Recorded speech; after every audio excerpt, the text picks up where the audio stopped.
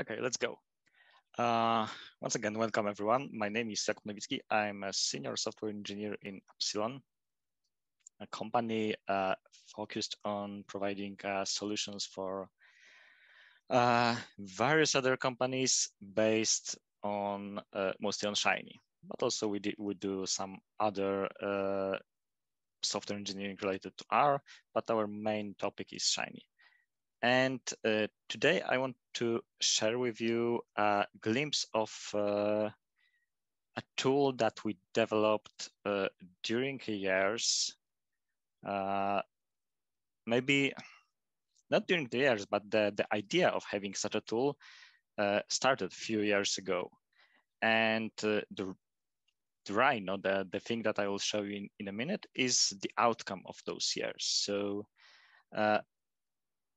basically, what is Rhino? Rhino is a framework for Shiny applications that keeps in mind that Shiny is, and R in general, it's just a programming language.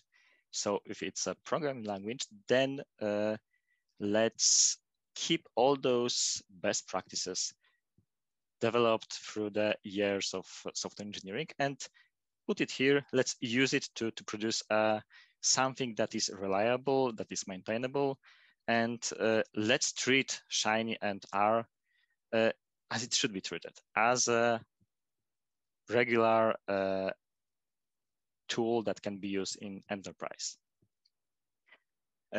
So I bet all of you already heard about it. So because we released it a few years ago. And the general idea I want to share with you is the Rhino is a framework that's kind of a toolbox. It is based on various different tools that are known. And it combines them and shows how you can use them to test things, to write things in a better way, to keep your code the best as it can be. Of course, those are just our ideas how it can be done. There are other tools that do similar thing, but this is the way that we came in Appsilon, and this is something we want now to share with you. A few things about this workshop. We have only 1.5 hours, so this will be a pretty fast one. And to be honest, I have a lot of things already prepared. So probably you will not be able to keep along with what I'm showing on the screen. Don't be afraid. Here is a link to the repository. Now it's empty, but I will post everything there. Few things about the requirements. I assume that all of you have already installed Rhino. I also asked for Node.js and Yarn. Those two are optional, although without it, you will not be able to follow everything. Most of Rhino will still work, but without some cool features that I will show you. For now, we are all muted. If you have any questions, please ask them using the chat. I'll try to monitor that and answer them on the fly. If you have some bigger ones, please keep them till the end. I hope we'll have some time to answer them, or at least a few of them. Okay, do you have any questions right now? If yes, just write them on the chat.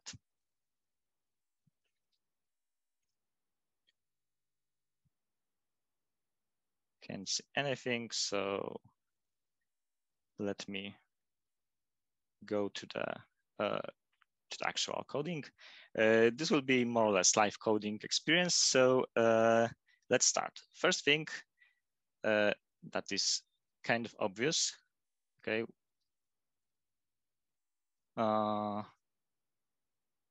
before that, okay, recording. Yeah, we'll have the recording on our consumption YouTube. Note, doesn't really matter. Both versions 16, 18 are okay. I know that Rhino also worked with version 14, so this should be fine. Any new one is should be okay. Okay, first thing, we need to start Rhino application, to create an initial Rhino application. You can do it by running Rhino init function, or if you use RStudio, you can simply create a new project. And if you have Rhino already installed in your system, you will see something like that.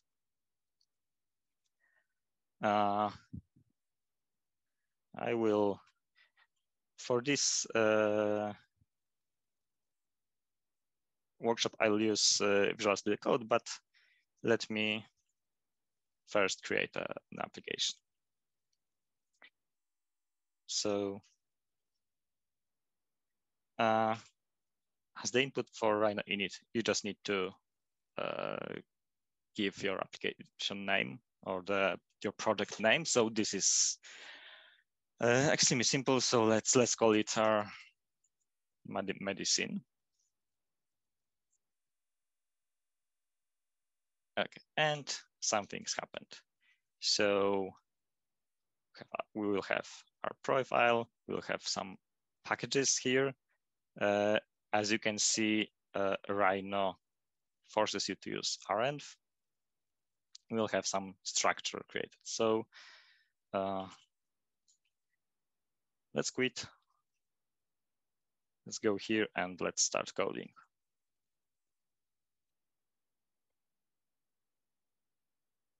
Yes, I trust myself.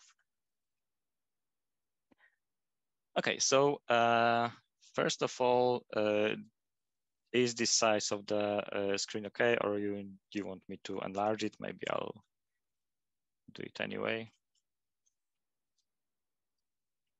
Okay, what we have here? We have app.r, which is an entry point to our application. And this is something that will run your application. If you are in RStudio, you will see a button to run a Shiny application. RStudio perfectly recognizes that as a Shiny app. If you want to do this, okay, I need to make it slightly smaller. Sorry about that.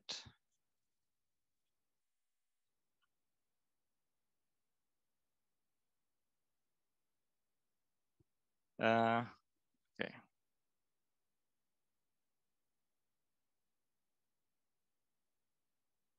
Okay, no, it does not work. Sorry.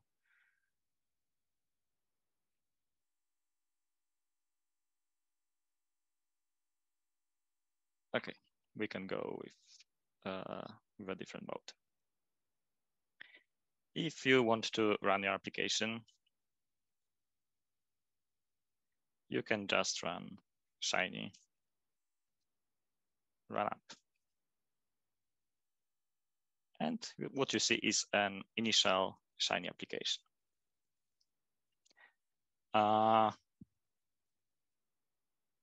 So what happens here? Rhino starts the application based on the main file.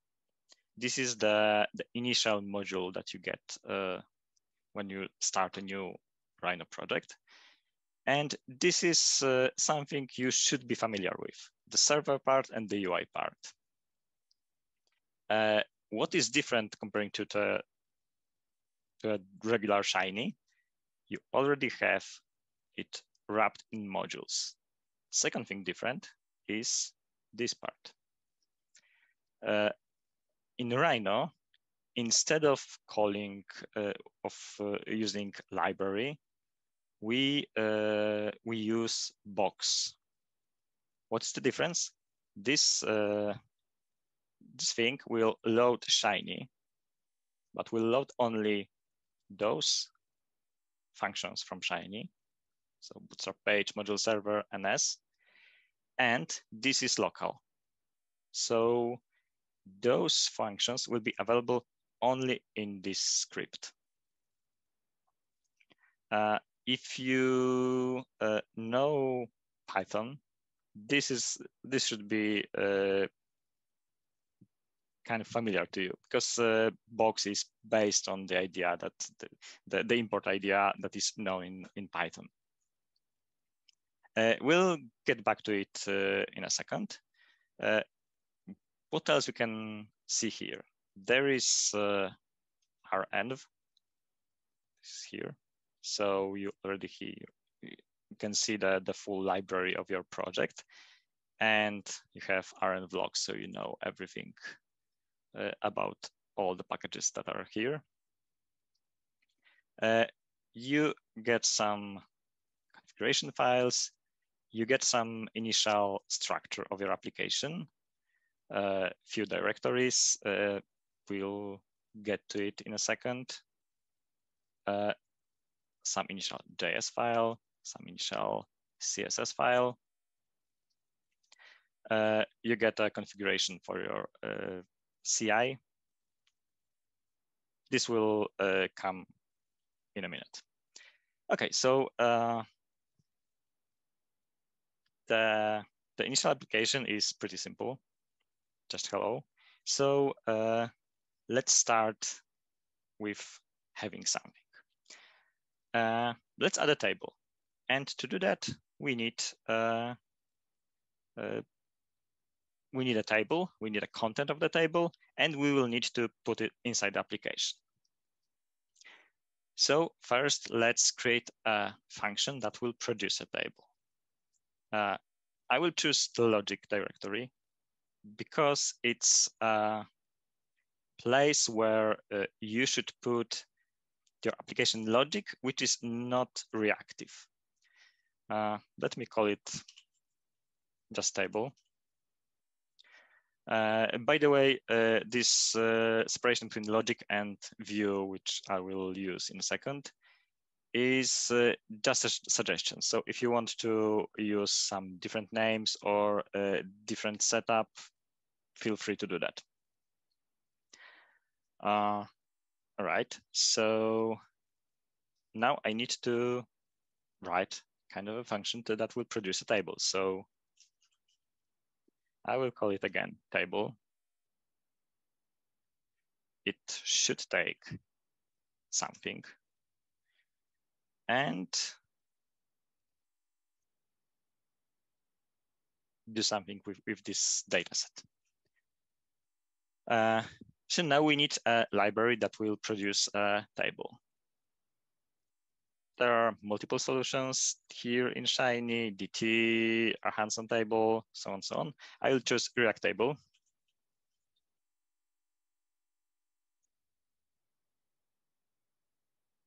But first, I need to install it.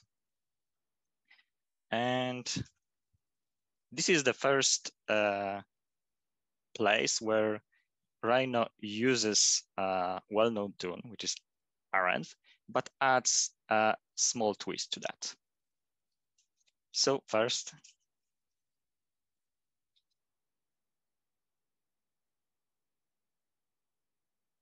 let me install React table. It should be pretty fast because it's cached. And now what I should do is probably do the snapshot so to record the React table in my dependencies file, in my rn vlog file. But the general way rn works is that it scans your whole project setup, project directory for all library calls, double colons, things like that. Here in Rhino, we slightly change this solution. There is a file called dependencies, which is the only file that will be checked for library calls. So if for example, I'm testing various libraries for a table, like DT, Hanson table, and so on, And finally, I came up with the idea that, okay, the React table is the best one, and I will choose that. I will not end up with a mess in my Iron block in my environment, because only things that are here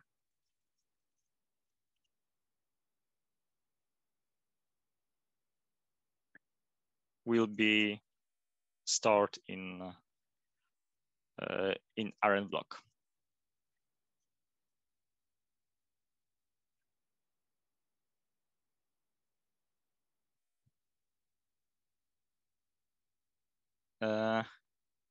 Now the repository is still empty.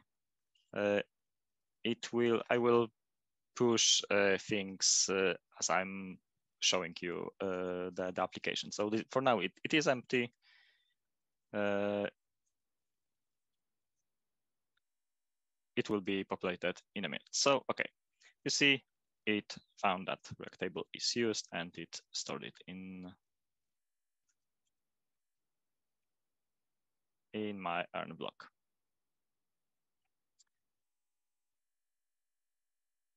Okay, we've got this. So now we need to let this script know that we are going to use React table. So as I already told you, we are not going to use library, we are going to use box. And this construction will tell R that, okay, we are using this package and we are importing this particular function into this here. Okay, there is one thing missing, which is export.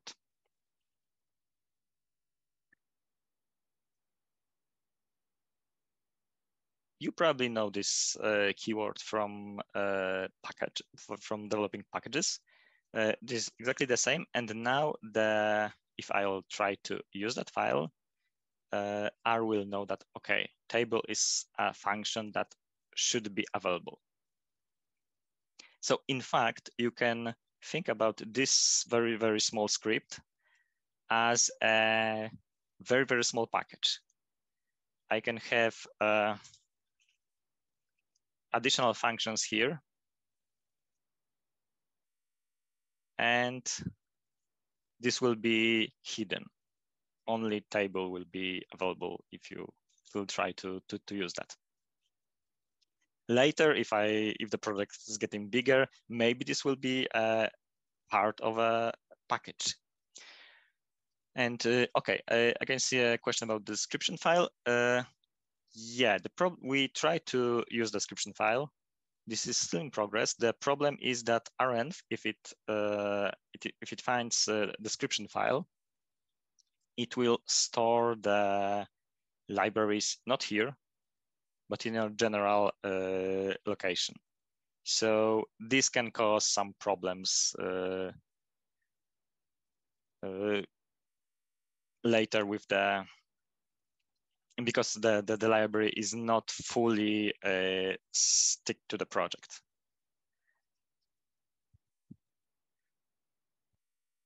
Okay, the triangle, this is just the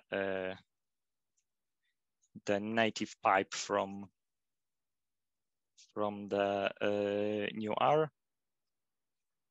VS Code is just because I am using Fira Code font, so this is automatically Getcher that will be shown here. And if you, for example, use things like that, it will also be modified.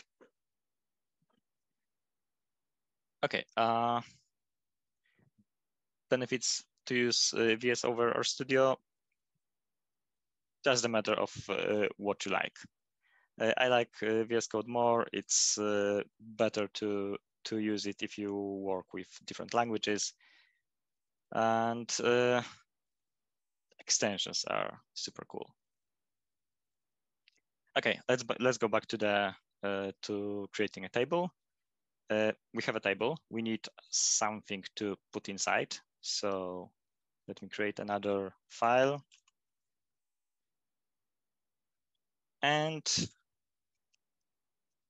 I'll just use a data set that is available in Rhino.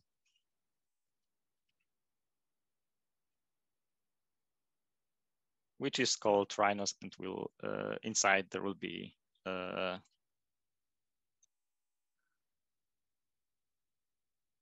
there is a bunch of facts about rhinoceros. So here is an exception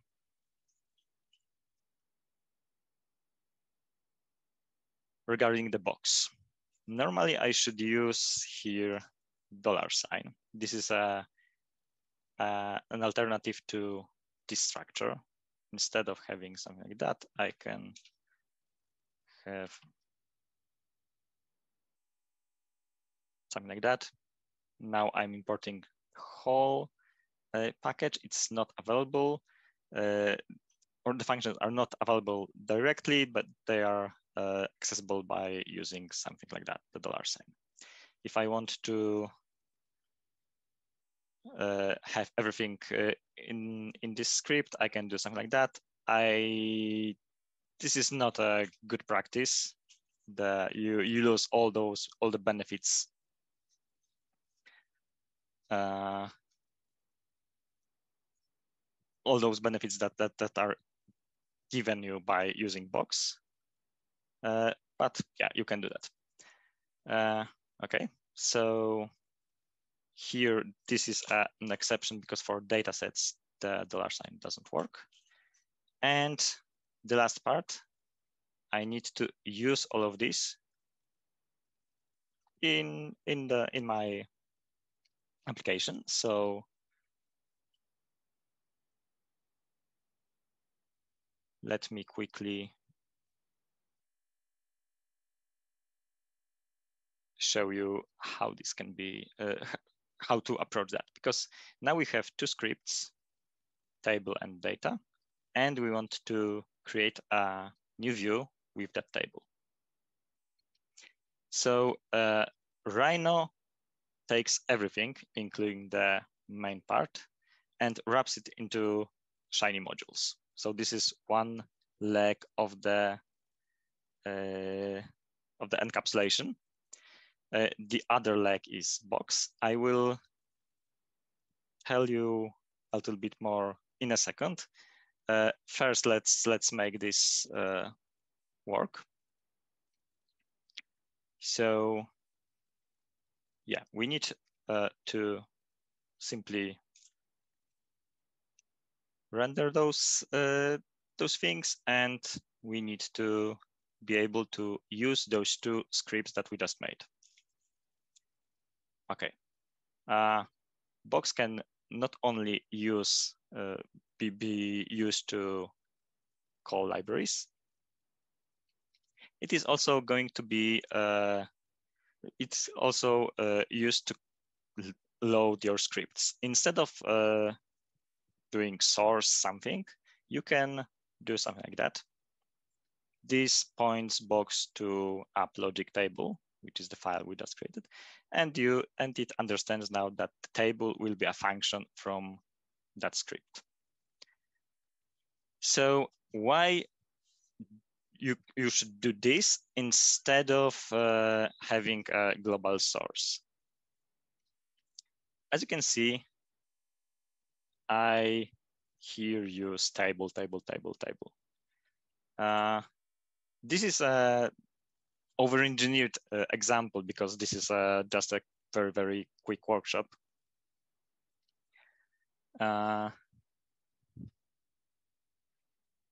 So this may not make too much sense here in such small application, but if you have a very, very large application with I don't know, 20, 30 files, you can imagine that there can be a mess. You go to a file and you will have you will get some things like that, and you'll start thinking, okay, So I have a function fetch data. So where does it come from? And here's the answer. It's pretty clear immediately after you enter such a file that, okay, I'm using here those two scripts, data and table from logic. Those are functions, and I need Shiny and rectable libraries. So later, if you get to the application in 6 months or any new developer gets here, they will immediately know what's going on. And you avoid various conflicts regarding the naming. Okay, so this is a more or less full module of that can be used in our application. Finally, we need to add it somewhere, add it to our main part. So first, of course, we need to load it. And again, this is the table, but because this is the path, you already know that this is a different table that we have used in a second ago. Okay, we don't need this initial part. What we need is we need to call the module that we just created. And that's it. We don't need those things. Let's check if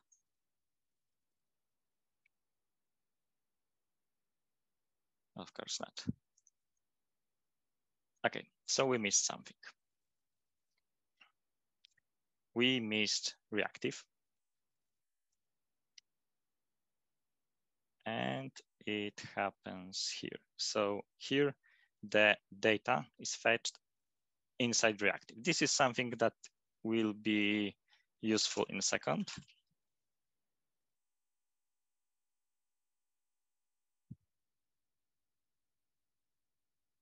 Okay, now.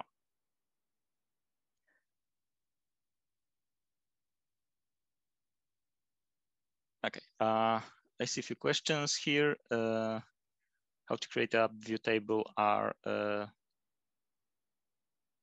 just create a file, and this I will post this in a second. This will be just a regular Rhino module. If you have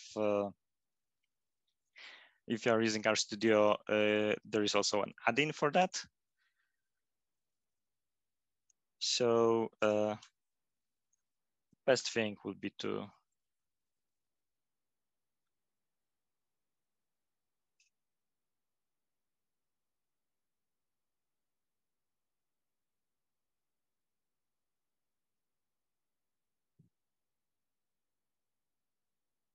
wait a second.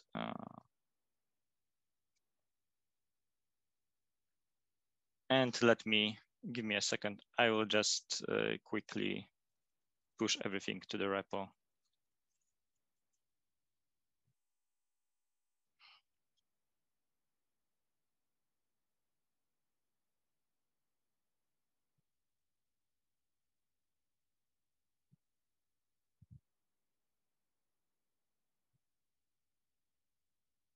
Okay, so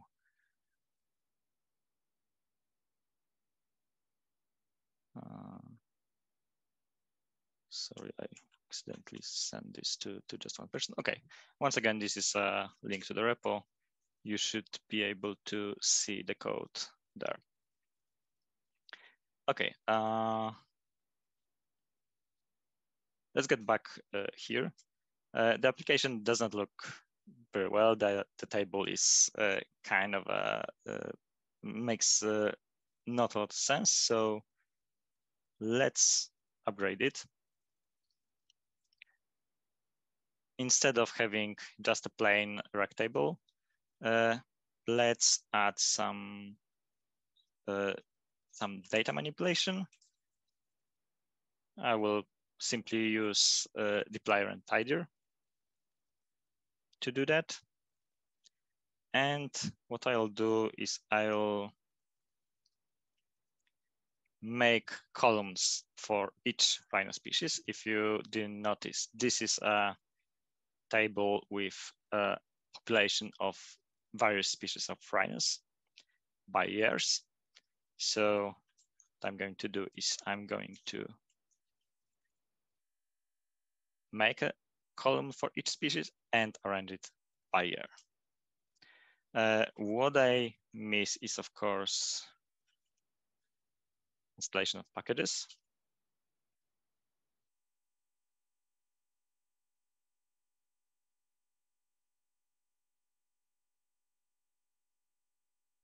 I need to save them in my rn-vlog file, so I need to add them to the dependencies.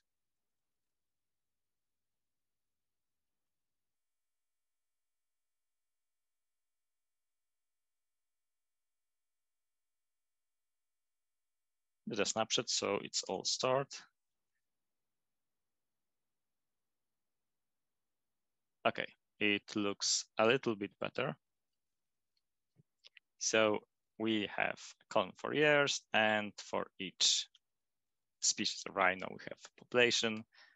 Of course, this is, we have some blank spaces, but that's okay.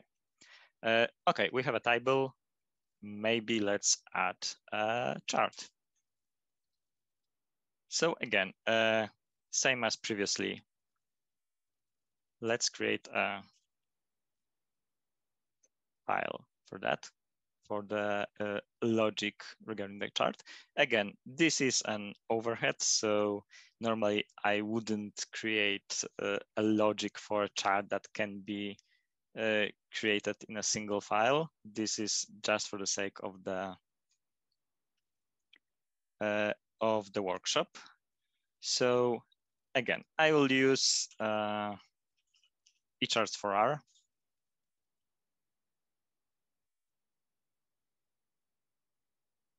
And I will need dplyr.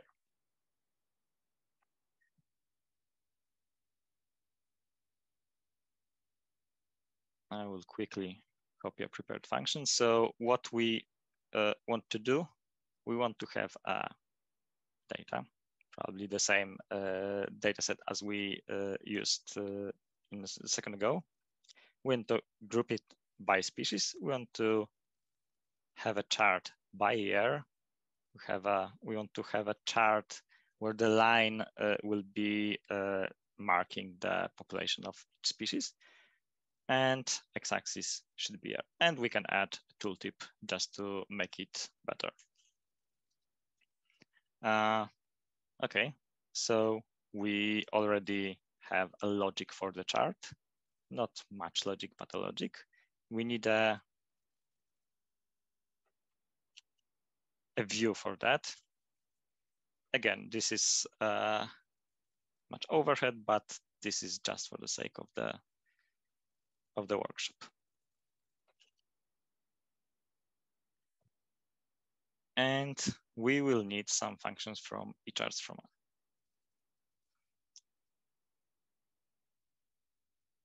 R. And of course, we'll need to import the logic that we just created.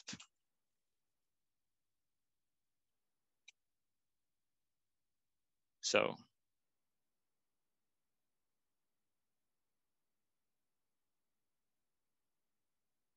something like that.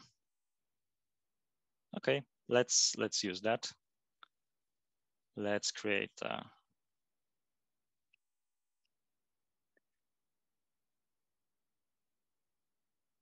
module with the UI part with which will have this output, and of course a renderer for the chart. So okay, we have data. Data will be the same as in the table. So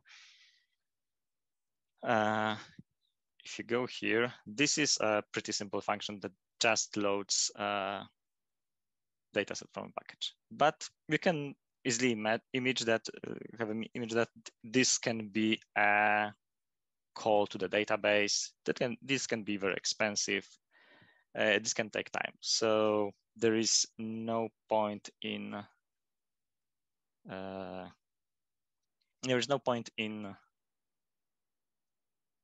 doing this twice. Let's simply pass the object here. And if we want to do that here, we probably also want to do the same here. And this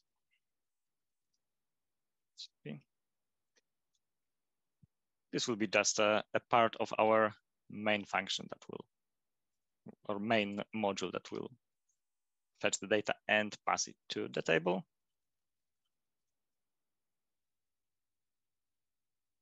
We also need to remember that reactive is now here in this file, not imported.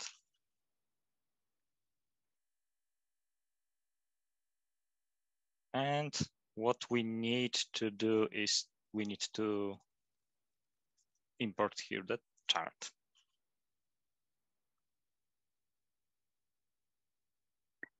One thing that is cool in Box is that you can have a trailing comma.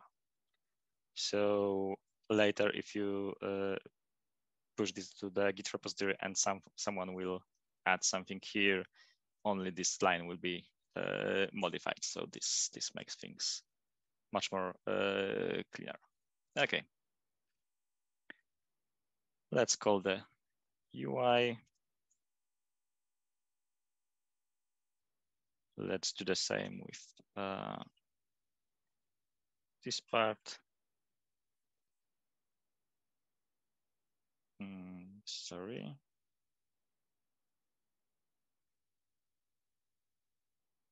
And what's missing is the package.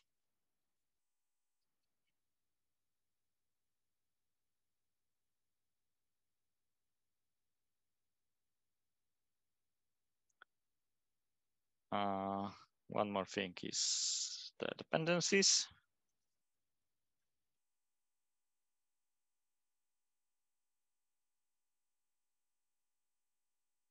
And the snapshot.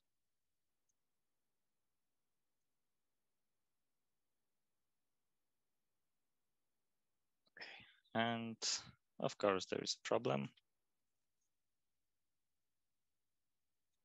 with the main file.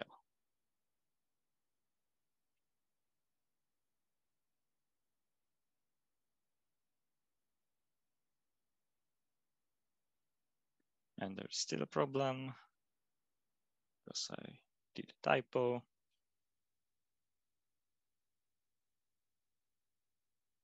Okay. No. What happened now?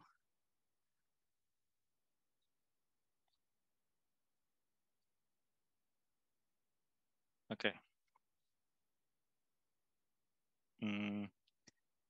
First, I missed the export here, but it was working previously because if there are no exports, Box assumes that everything is exported, but the missing part is here.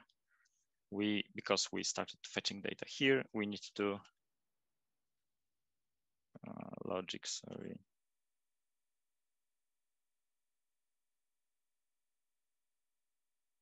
We need probably something like that. Okay, we've got everything. We've got a chart, we've got a table. Okay, so this works. We have two components. We have a over-engineered structure for such a small applications, but it in a larger scale, it will give you a lot of benefits. So again, for a small application, this may be an overkill to use those things. For a larger, it immediately starts to make sense to to keep it like that. Okay, so yeah, let me quickly push everything to the repo so you can have access to that.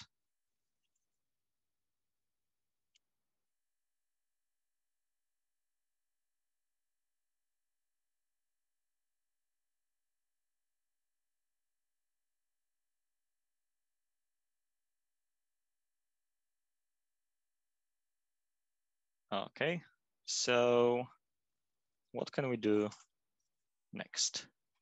Okay, let's see here. There is a comma here.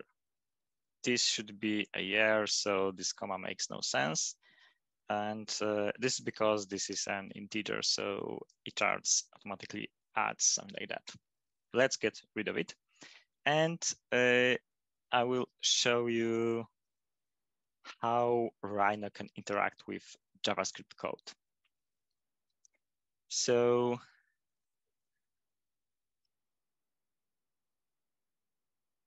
if you go to the chart logic, here you can add something called formatter. And this will take all values and somehow format it. And this needs to be a JavaScript code.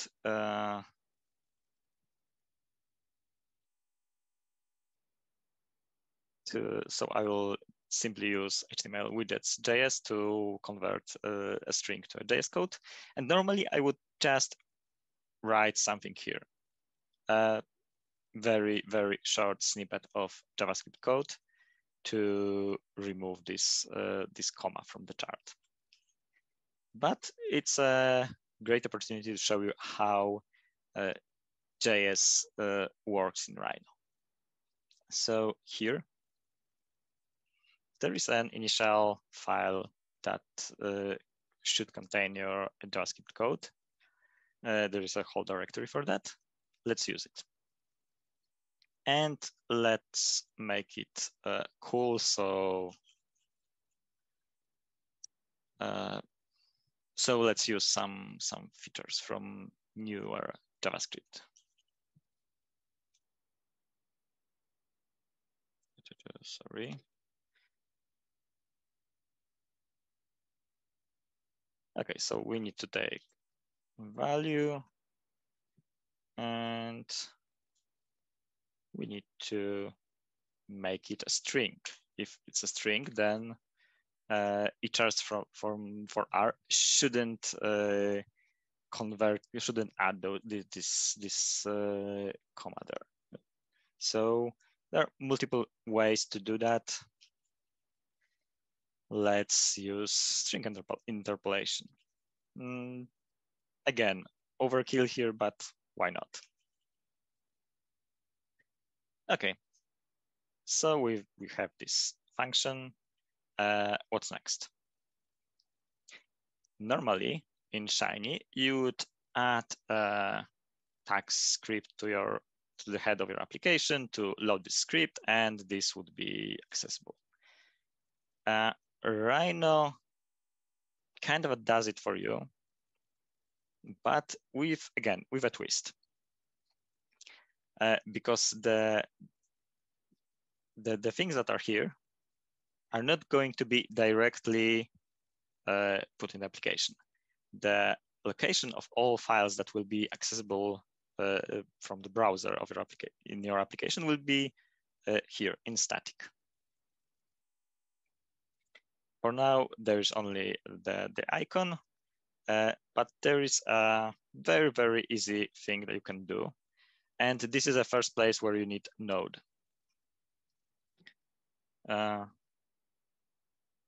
So what I have to do is I need to build a bundled JS file from what I just wrote. To do that, I need one more thing. I need to export that function. So similar to what is done now in R files.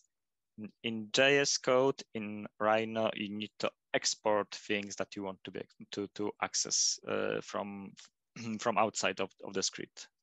So if without this export, I wouldn't be able to access this formatier function. Now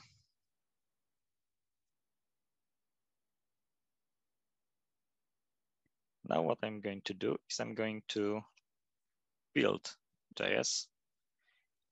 Rhino will install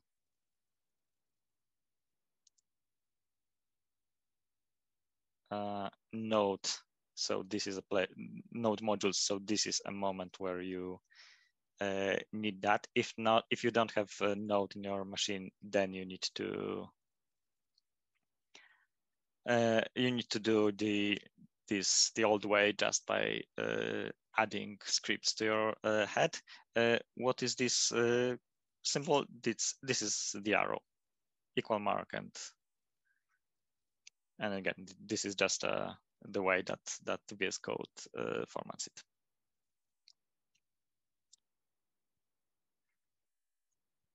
And what just happened?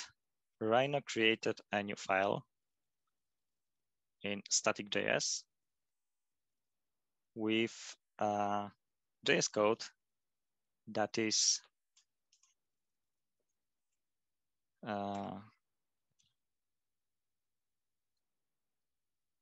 minified, that is in a single line, that is simplified, that again, this is an overhead because this is just a very, very small function. But in a large code base, this is a common practice, and this is something natural for people in JS world, not so natural in R, but Rhino tries to bring all those best practices here. So this will be faster. This will allow all the browsers to use this JS code, things like that. Under the hood, there is Webpack, there is Babel. You can learn more about it in Rhino documentation, and there are links to those tools. But let's check if this actually works. And of course not. Okay. And it does not work because I created this function, but I didn't use it actually in the chart. Sorry about that.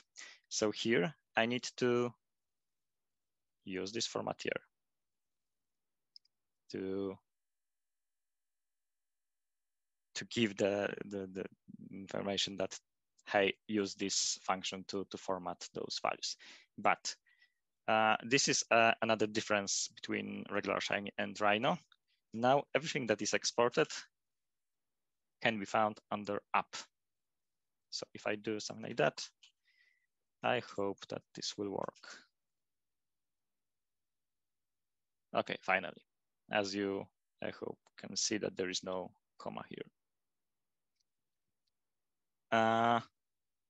Okay, one more thing regarding JS code.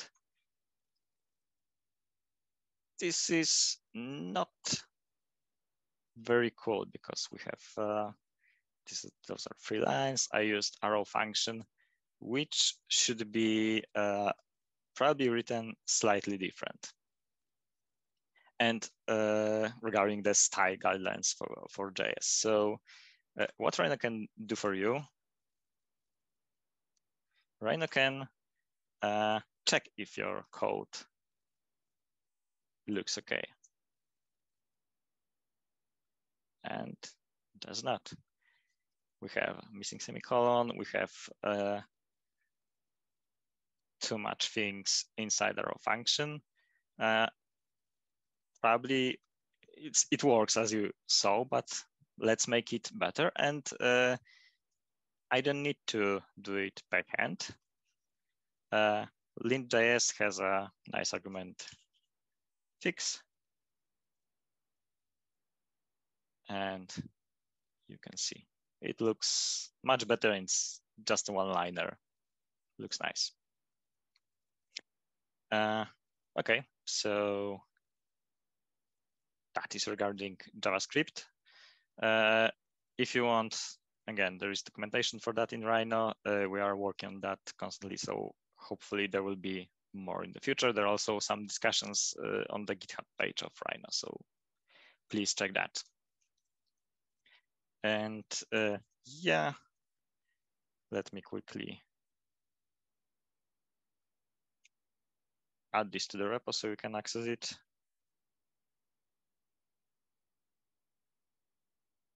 Okay, it's there. Okay, what's next? The application still is not looking the best. So we should probably add some styling here. And to do that, I will quickly add a few things in the main. So what I want to do is I want to have somehow those this chart and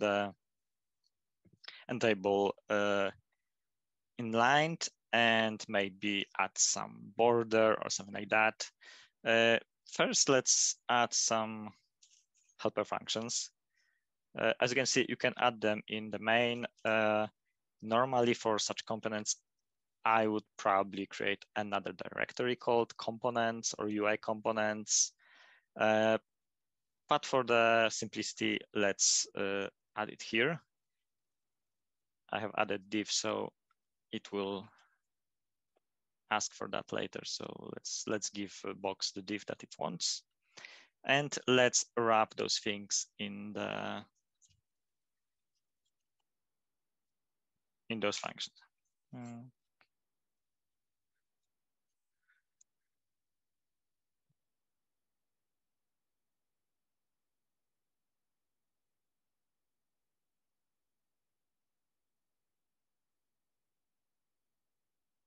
Okay, so this is now in the grid. Let's add it to cart. And as you can see, the only thing that will now happen is we'll get those classes in those divs, so we can style them. I can do one more thing. I can add title to the page.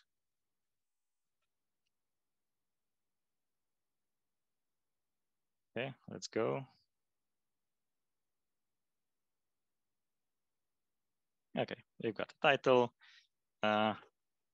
If you check those elements somewhere, okay, here you have class card, and here you have class grid. So we can do styling on those elements. And obviously I have some CSS prepared.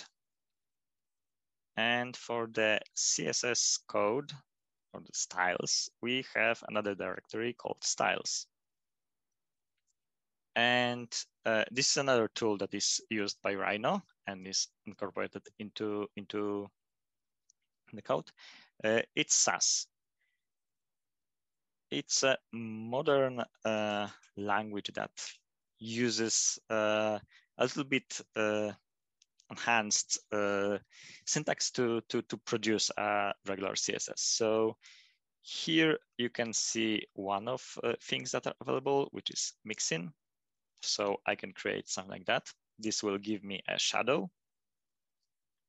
And later I can include this code in the specification for the card class. Later I could have another class like box, and I would also be able to include the same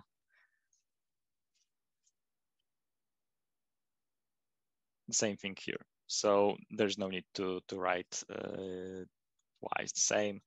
There are multiple various things you can use. There is nesting, there are functions. So this is really cool. If you want, please check the documentation of Sass. And this is something, maybe I will remove this thing. This is something that is not a valid CSS right now, because the regular CSS does not know what is mixin, what is include. And again, same as JS, this is just a file that is somewhere here, and application is not going to see that. And similar to the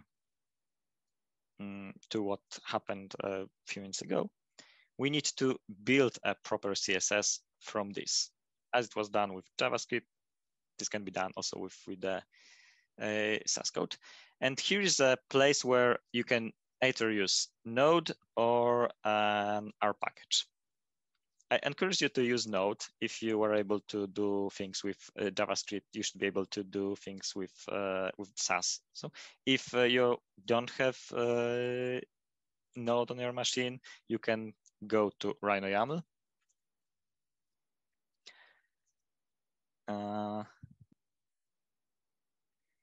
And change this SAS configuration to R.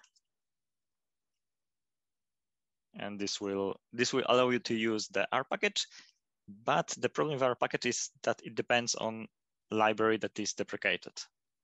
So it will not give you the newest features that SAS is bringing to you, like you will probably need to still use import to import other files, while now it is encouraged to use a keyword use. There are some things that are changing, and you will be stuck with the old version.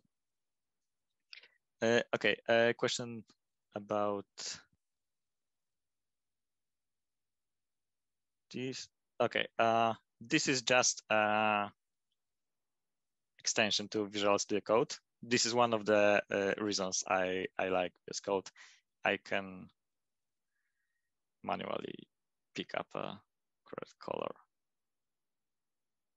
And how I created a CSS file so quickly. So the CSS file was here, it was empty, and I had these styles prepared.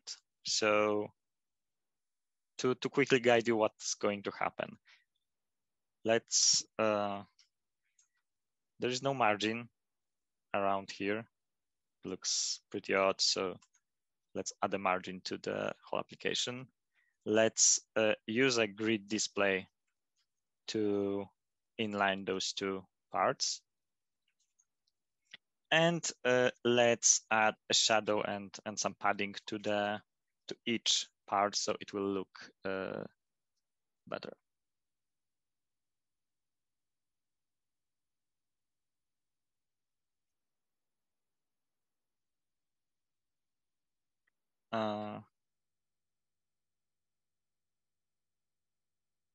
Okay, this is regarding the shadow. This is just a snippet to do that. So yeah, to be honest, I copy pasted it. So this is not something that I know by heart. It's just a matter of how wide should be the box around the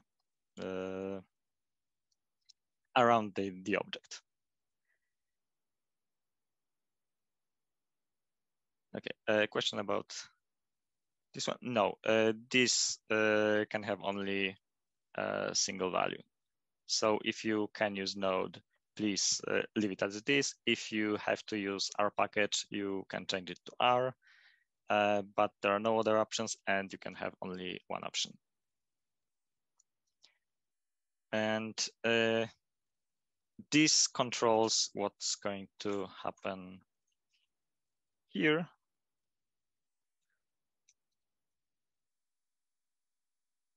And this is the similar function to what happened with to JS. So what is new right now is this file. So you can recognize all those things that were there. And if you check the definition of card, it now has this box shadow. And again, same as with JS, this file is already imported by Rhino. So there is no need to create a link to the style sheet in the head of your application. This is already done by Rhino. And okay, it simply works. So now you have a nice box and inlined things. Okay, so this is it. And same as it was with JS, you can also have a linter for Sass. And this is something that requires nodes. So if you are using our package for Sass, sorry, this is not going to happen, going to work. Now it works fine. It looks okay. If I miss semicolon, it should be able to spot it. Okay. And same as with JS, it will be able to automatically fix it. Okay, let me add it to the repository.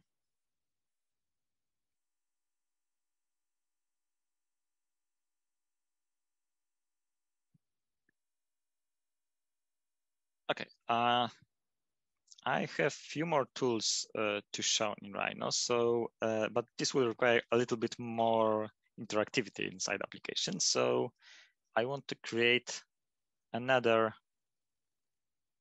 module that will be responsible for filtering species. So now you have everything here. I want to add another card here that will allow you to select which species you want to have. So again, same as before, let's add some logic to that. This is purely related to the data. So I will create a function to filter. It needs to be exported.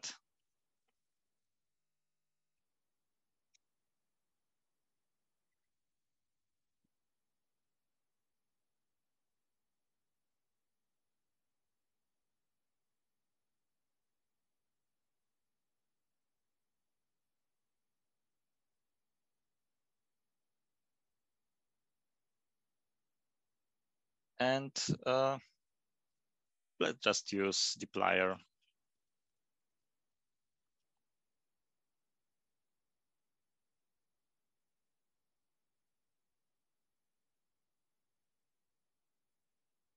And as previously, we of course need to have dplyr imported here.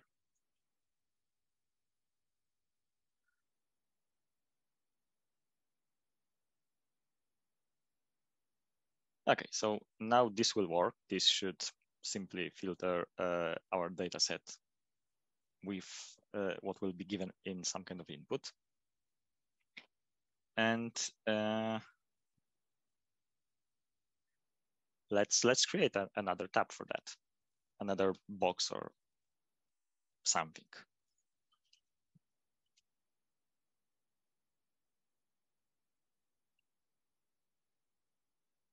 So again, let's use a Shiny module for that. We will need to use this filtering function.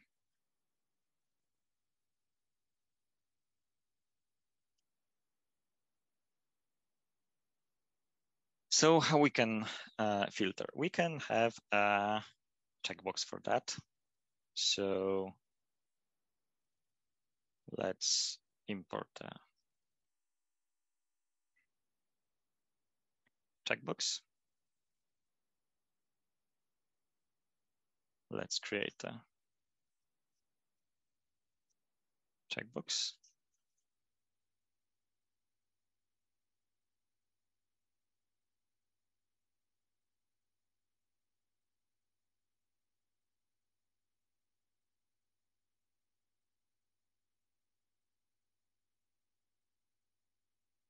Okay, we need one more thing. We need options for those for this checkbox. So we could pull it from the data set, but again, for the simplicity, I will just create a simple vector. As you can see, there is no problem with exporting a vector from a box module. And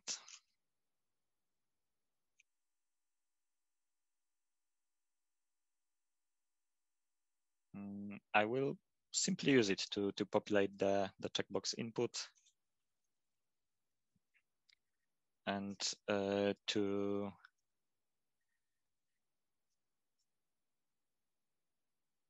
use it to start with all selected species.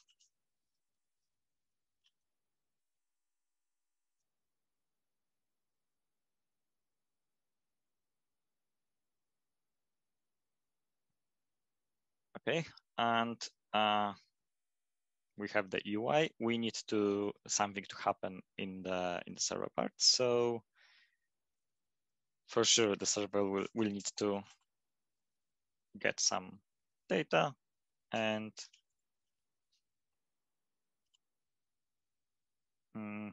it should produce a filtered data set. So let's use our new function.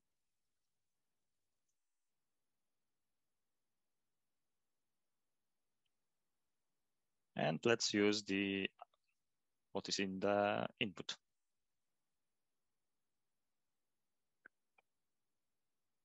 Okay, that should work.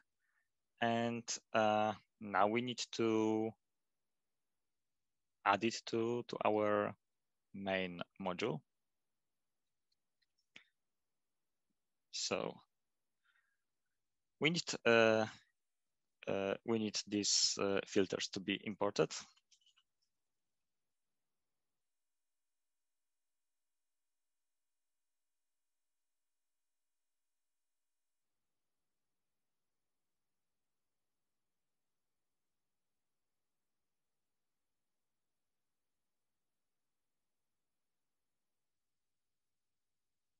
Should be helpful here.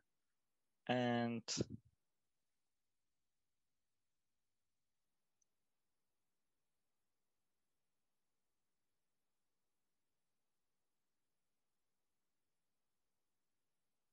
obviously we need a server part. Okay. Now we need to somehow assign what is the outcome from this server. It will be justice reactive into a variable and pass it to the to table and the server. So let me quickly do it.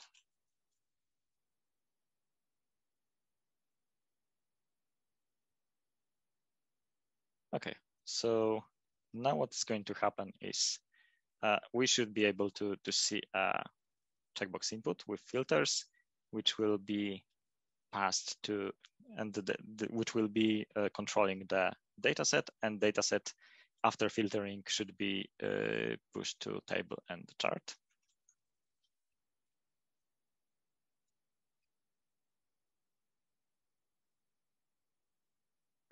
Okay, so it almost worked, but we again missed the reactive part.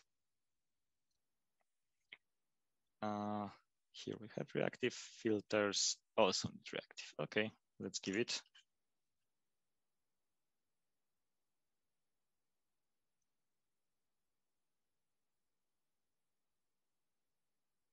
Okay.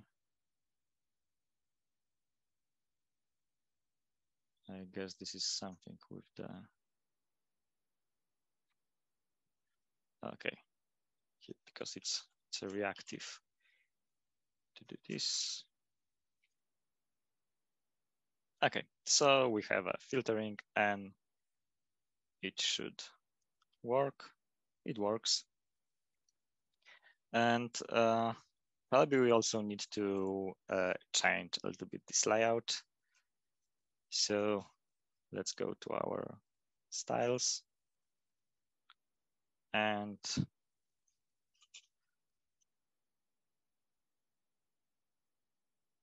let's make the grid 3-column one.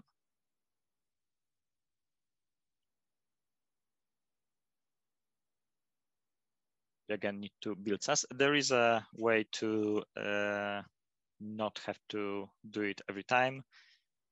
Build SAS has a argument watch. If you run it with that, it will be running constantly, and each time you change your CSS file, it will rebuild it and create a new one. But I'm not going to do this here. And same as with the previous features, this only works with the Node version. And okay, this works. So this is not bad, it works. Maybe this could be wider, but let's leave it as this. And I will quickly add things to the repository so you can have it.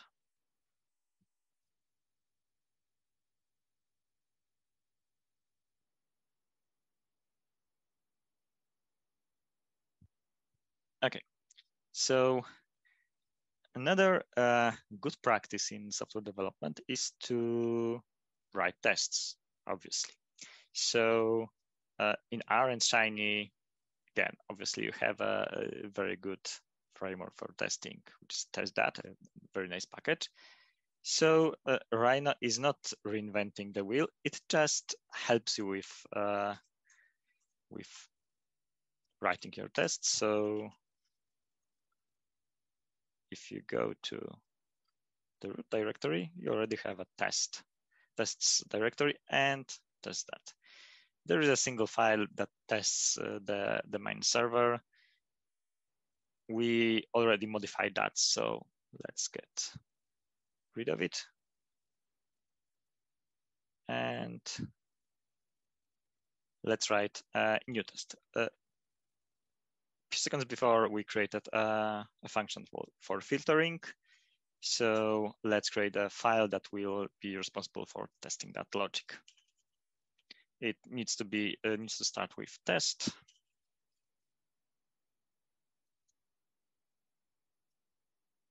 And okay, what we need to test that.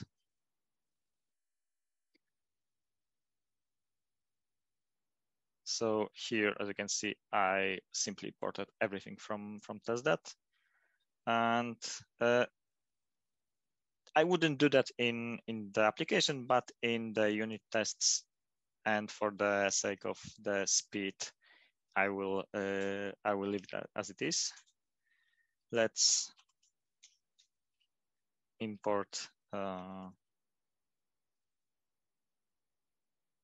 function.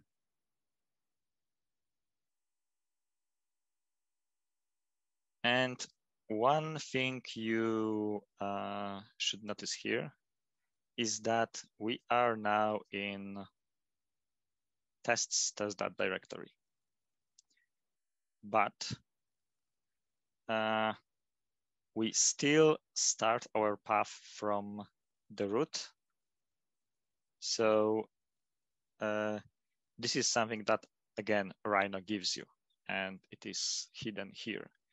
So when you start your R process, R profile is obviously red, and it will set the box path, which is the root where the box package will look for modules to your working directory.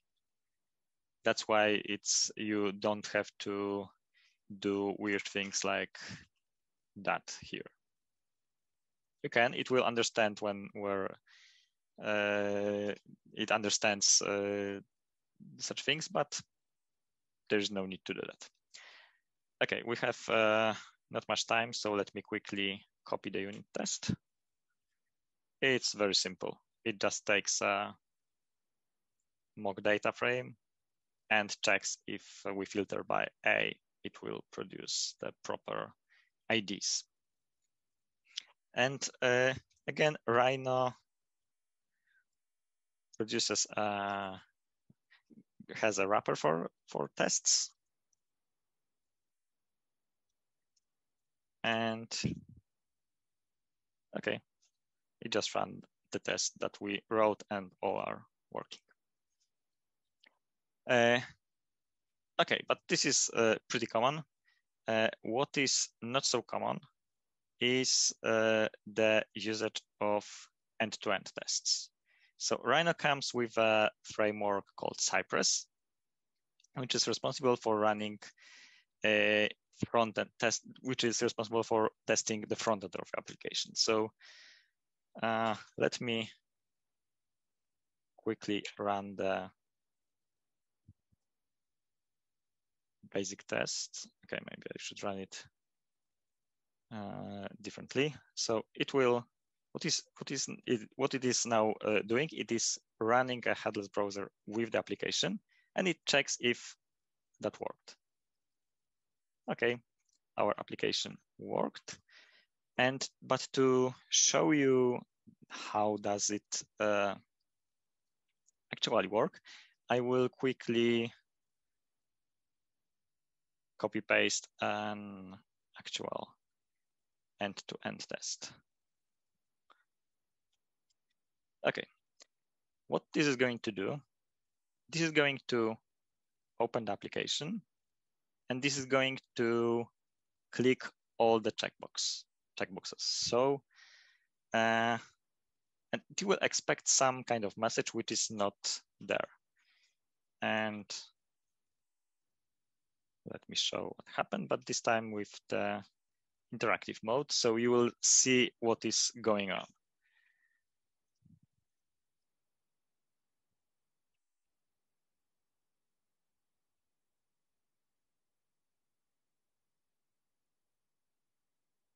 Okay, so we have our test file, which I just edited. And it has two tests. First, it checks if application starts, and then it fails. That's okay. You see what happened if all the checkboxes are unchecked. There is a problem because there is no data, so the chart fails. And you can go through the scenario of the script and check where things happen. We don't have time to dig into that. So this is a powerful tool. It is kind of competitive to what was recently shown on StudioConf and on Appsilon ShinyConf, and I mean Shiny Test 2. It is kind of a different. It requires Node, it requires writing tests in JavaScript.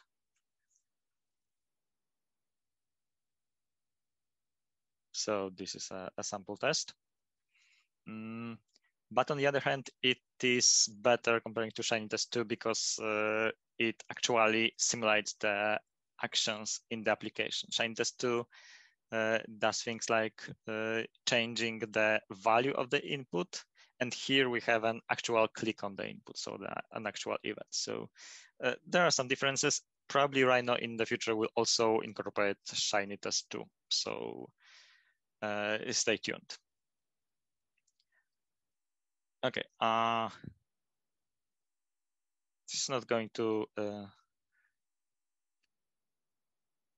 okay, is there a gallery of apps that use Rhino? Not yet. Some of our recent demos are using Rhino. So in general, from looking at last few months, we in Appsilon we started all using Rhino. So probably this will come in the future. For now, unfortunately there is not no gallery. The UI of the application will be similar. There is no difference in what you get. There's difference in how you write your application code. So don't expect from such a gallery anything different that you can see in some top-notch shiny applications over the world. The key is what's going inside. Okay, we have only 7 minutes, so maybe I'll end right now, and I'll let you ask some questions. So, okay, from now you should be able to unmute yourself. So if you have any questions, if something was unclear, please ask.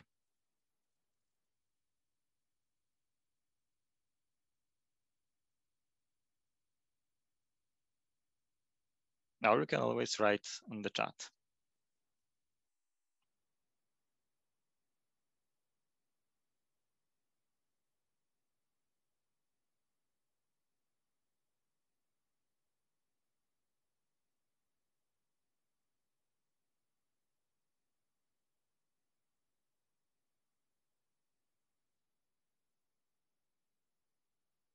Okay, if there are no questions, I can show you one more thing that is available in Rhino, which is logging.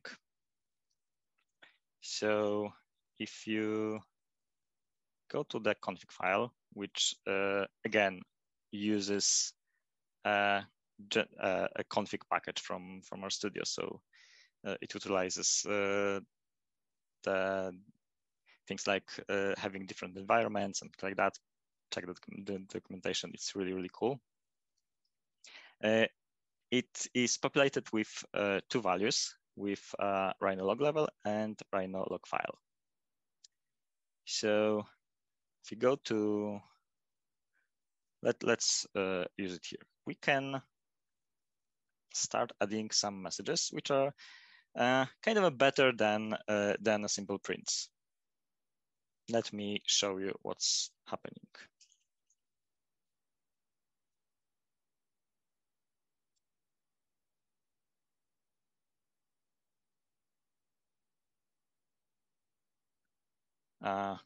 In Rhino, you can import log, which will include 7 standard levels of logs that can be produced by your application. And if I now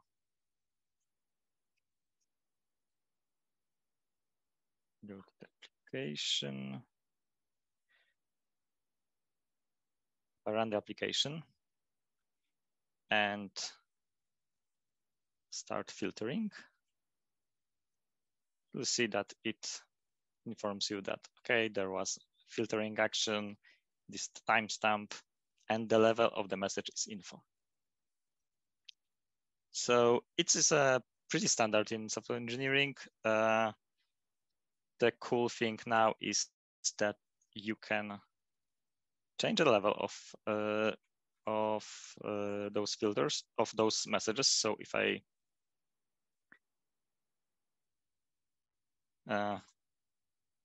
change the value of the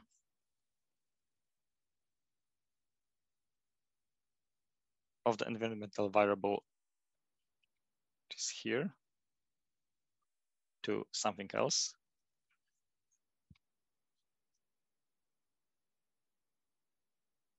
like warning, application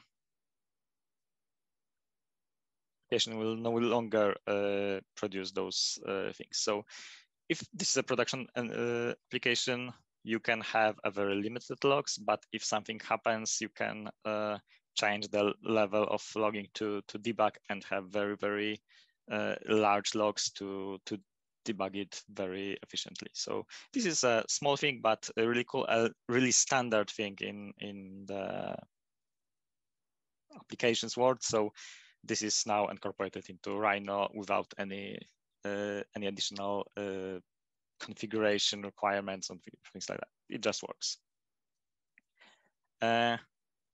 Okay, time is up. Time's up. I think we can finish. If there is anything you want to ask,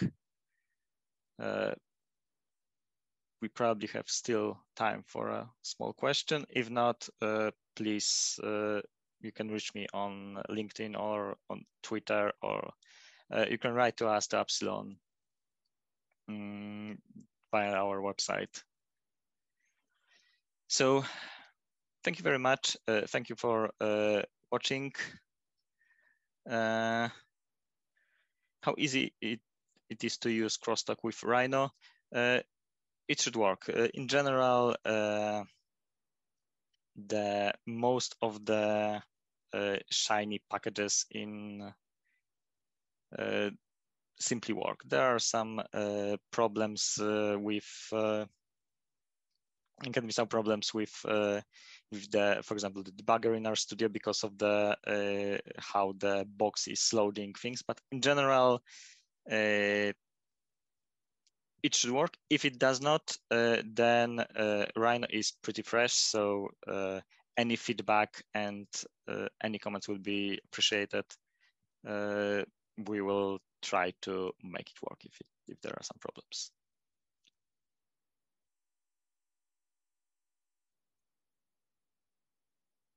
Okay, I don't see any more questions. So again, thank you very much. It's a great pleasure to be here with you. I hope that you will give Rhino a chance. Thank you.